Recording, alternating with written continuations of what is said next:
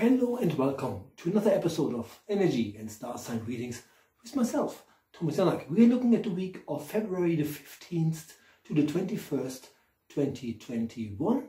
Before we go into the star signs and we're still in Aquarius, let's have a look at the overall energy for the week ahead. Like I said, we're looking at the week of February the 15th to the 21st. Let's see what the guides have got.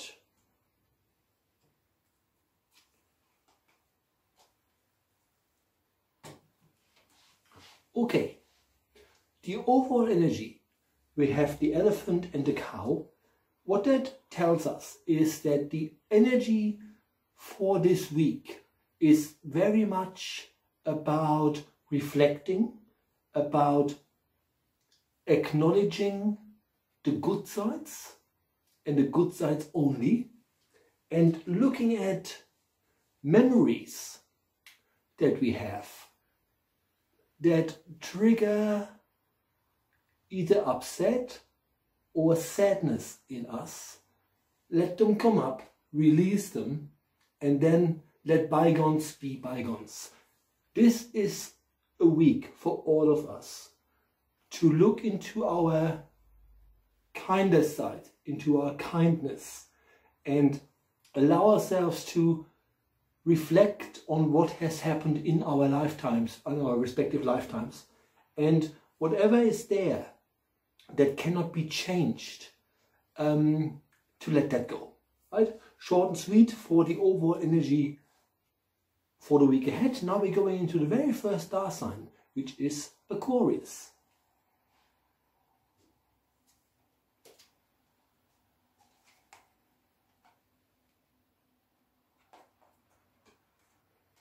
Aquarius this week, again, reflection was just the topic for the overall energy.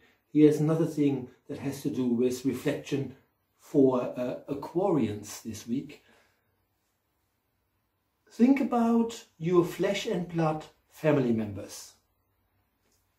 And I'm feeling what happens is that a lot of you who are in this are and I feel this is more for the people that are Aquarians that are not with their family members, because the guides are doing this, which means it is removed somehow, which obviously in the pandemic, very easy for people to be not together, if that makes sense. What the guides are saying to Aquarians is reflect on your family life and try to find a flow. Try to go, okay, whatever is happening, again, it's one of those things where things cannot be changed, or you just have to realize that not everybody is like you, even though you're from the same family, if that makes sense. So short and sweet for Aquarius, what the Aquarians ask you is to reflect on your life as it is or was inside your family, flesh and blood, your family unit. And what the guides give me is not the family you created. This is not about your partner and your children. This is simply about your parents and the siblings you grew up with. Revisit this and try if you can make peace with areas that didn't work. The peace that they ask me to do is not by reaching out. They don't show me any phone calls that need to be done here, or video calls or anything. This is you saying, this has been my life. It is what it is. I acknowledge it and I go with the flow. Right? So that was Aquarius, second time now in a way that we had reflection as a topic, and oftentimes we have had that so many times, excuse me, overlapping energy. So now let's go into the next star sign, which is obviously my star sign, Pisces. Here we go. Let's have a look at Pisceans. Just drawn to a different deck.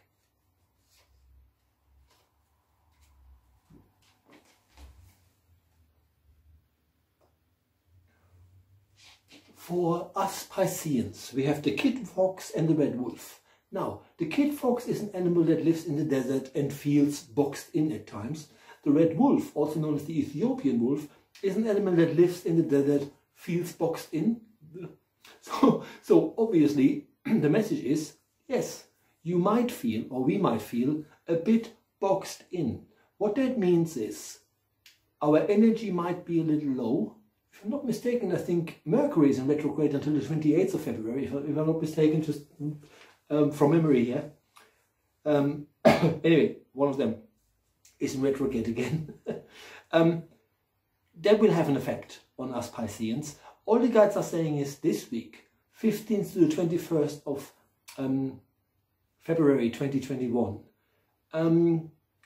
Let's not make massive changes. As a matter of fact, what the guides give me is make no changes at all. This feels like, again, step back a little, look at things, don't necessarily judge them, and, sounds weird, if there are changes to be made this week, we have to sit them out. It's like, let's not do anything. And my feeling is, it's because we are quite vulnerable this week. Any upset will also be difficult to solve simply because communication isn't really working so well for Pisces. Okie dokie, that was Pisceans. Can't say I liked it very much, but hey, I only work here and I don't get to choose. That was Pisces going into Aries. Let's have a look what we got for Aries.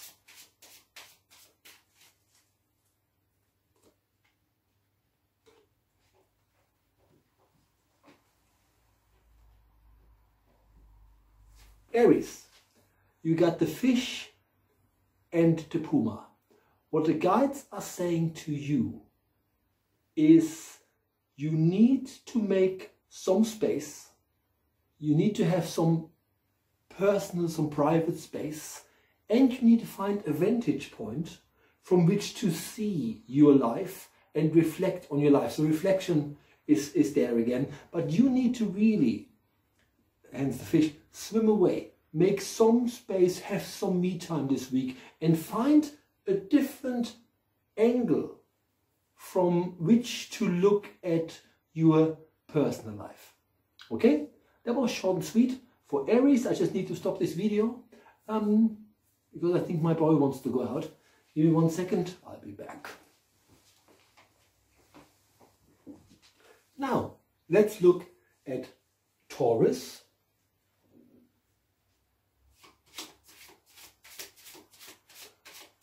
And of course he didn't go out. Let's have a look at Taurus. We're looking at the week of February the 15th to the 21st. Reflection is still the topic here. Looking at Taurians, you have the crow and the osprey. You are still going through quite a lot of change. Your energy is also at times unpredictable. So pay attention to anything that triggers you this week, because you're very easily triggered this week. But what you ought to be reflecting on is how many things in life you actually achieved. And I think it also will help, because they show me writing, if you just write things down.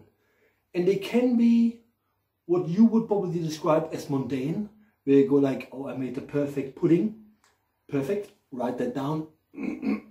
All the things where you feel like, yeah, I've done well. Did that very well. I managed this very well. Write them down. And here is also why writing is so important, because if you struggle with finding anything, that tells you a lot about your self-esteem, if that makes sense. Okay, so remember this week, Taurians, that you are easily triggered. So stay away from argumentative situations or people, and write down what you feel you have achieved. And if you can't find it, I guarantee you, ask your friends. Sometimes these people who are not you see more than you see yourself, give you more credit than you give yourself. So, and that's all we got for Taurians, for Taurus. going into Gemini.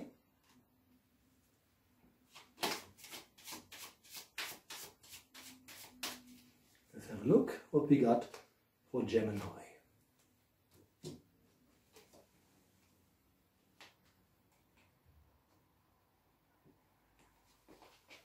Gemini, slightly different, because the message for you is, again, reflection or the reflective part is still there. But what the guides are asking you to realize is that you are safe and you need to start taking the stress out of your life by being calmer. The way you react to things is half the battle, right? So the guides are not saying, you know, your life is the best and there is no reason to every now and then, you know, put your foot down, even though I just showed you with my hand, right? But how you react to situations and things are very, very important. Okay?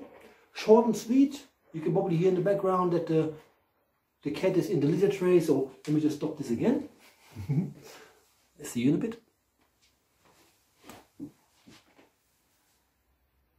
As you can see, we had to stop the video twice now. So normally when this happens while I record, it doesn't mean I shouldn't record the video. In my experience, it means that this is a week where a lot of things happen that we have no control over, right? So let's bear this in mind, going to the next star sign, which is the star sign of Cancer.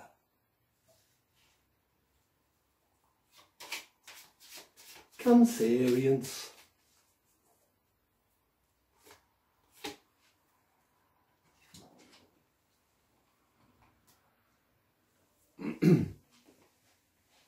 For the week of February the 15th to the 21st, the message for Cancerians is not that you need to reflect, but to realize that there's a vulnerability about you. It feels like I'm in the middle of new things, you're in the middle of newer things. Maybe new experiences, maybe something where you haven't quite established yourself and so you feel vulnerable. And what the guides are saying is, that's normal, that will cease. Because where you are right now will allow you to, that vulnerability, for want of a better word, will allow you to look around and manifest things that are more you, or go for things that you can already see, you know, wherever you are, you just pay attention to things. If there's anything that takes your fancy there, you manifest for having this. To me, this almost feels like we're not talking about relationship at all at the moment. This is all about work. Because the new beginnings that they gave me really felt like this is all new to me. I don't even know who everybody is yet. So this isn't about relationships, right? If that makes sense. But you have the rabbit hole, or the rabbit. And the rabbit has these rabbit holes, and every hole, or each hole goes for miles. So what they're saying is, even though you might feel vulnerable now, there's so much more to come, so many more opportunities. Things are actually on the up, even if you don't feel it. Okay? That was Cancerians. Going into Leos.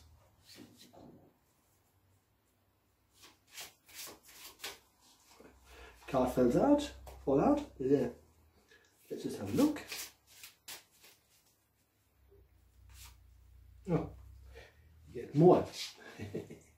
Okay.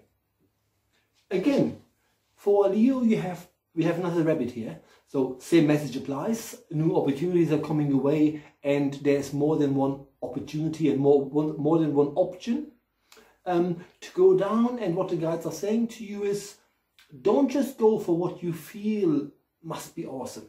You know, so if this is about a relationship, oh wow, she is really awesome, he is really awesome.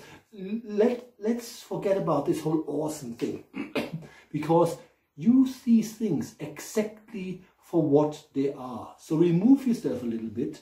Get over this, I don't know, it's just a word the guides show me. get over this being starstruck and assess situations for what they are before you make your decision, because right now, even though there's opportunities coming your way, you're also a touch vulnerable. Just like we had with Cancer, so are Leos quite vulnerable. It feels to me that you're not quite as vulnerable as Cancerians, but vulnerability is still there. Now, vulnerability is something that doesn't feel good, but when we're vulnerable, what happens normally is we stop and we pay attention to things and we look around and we sort of check things out, and that's a very, very positive and good thing to do, as this allows us to assess situations. Okie dokie, that was all we got for Leos. Going into Libra. Here we go.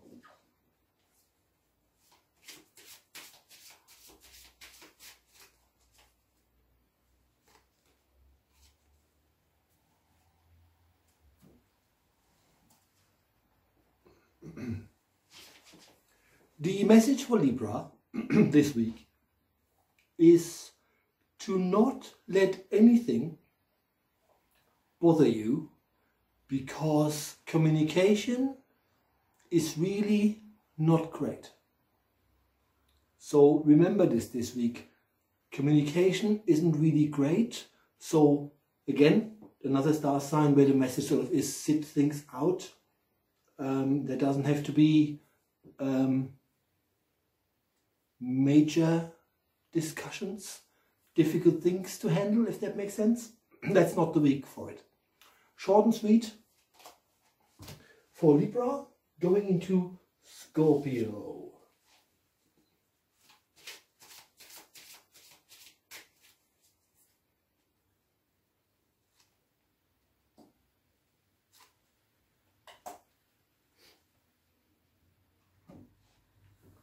For Scorpios, the message is that opportunities are now ready to come your way. You just have to be open to see them. And what is also important is when there is change coming, try to be open-minded and try to be yourself at all times, even if you feel that when you are you might not be as good as if you show a persona. But it is really important. Opportunities are coming your way, and you will clearly see them as they come to you. Be yourself to make things happen. Okay? Short and sweet. That was Scorpio going into Sagittarius. So we have Sagittarius and Capricorn left, and these are the last two star signs for the week ahead. Sagittarians, one of your biggest skills is that you adapt to situations very easily, and all the guides are saying is it is because you adapt to situations very easily that you also can count on being in charge where it matters. If you're not yet in charge where it matters, then maybe you haven't quite made yourself at home in these areas. All the guides are saying is you're very good at adapting. You're also very, very clever. So things that come your way that you need to learn, you will learn them, right? So don't be afraid of putting the work in, so to speak. And because you have the grey wolf as your outgoing animal guide. Really, really important to remember this. You adapt, you see what's going on, and then you will lead the pack, or in other words, you will be in charge of your life. Going into the last star sign of the week, which is Capricorn.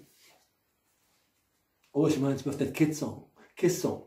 She's a dancer, a romancer. I'm a Capricorn and she is a Cancer. Anyway, it's got nothing to do with the reading, but every time there's the word Capricorn, that song comes to mind. Okay, For Capricorns, there is another crow, the animal of change and transformation. And you have the dove. What the guys are saying to you is, while you are still going through quite a bit of change, while it is still not quite clear where you're going and where things are going, that means, or which means that some decisions haven't probably been made, especially stuff that you're waiting on. They're showing me stuff like, you know, it could be a letter that is still not here, a solicitor that is still not here, an answer that you're expecting, that sort of stuff. While it's still not clear what the answers will be, you're still going through changes, regardless of what's coming or not coming. The reason why you feel a bit flighty and a bit all over the place is because you are very likely in that cycle right now where you want to get things going and want to get things done, if that makes sense. And all the guys are saying is you can easily do this, but you also need to know that divine inspiration, for want of a better word, won't come to you when you're impatient. It'll come. It'll happen. Don't force answers. Don't say, oh, fuck it, I forget about it, I do my own stuff. That's not what the guides want from you this week. What they want from you this week is to realize, yes, I don't have all the answers, but I'm confident. All right? That's all we have time for this week. See you all very, very soon. And yeah, that's that. Bye-bye.